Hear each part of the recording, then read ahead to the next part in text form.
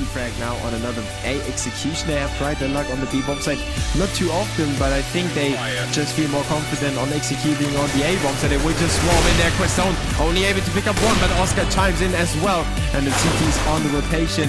Oskar still holding on with his 5-7, actually dropping another terrorist as he goes to work on Spiley. He could make it a quad from inside the bomb site. 5-7, 3-5-7 frags by Oskar, and E-Frag is just not able to hold him down. 3 players have the chance to kill him.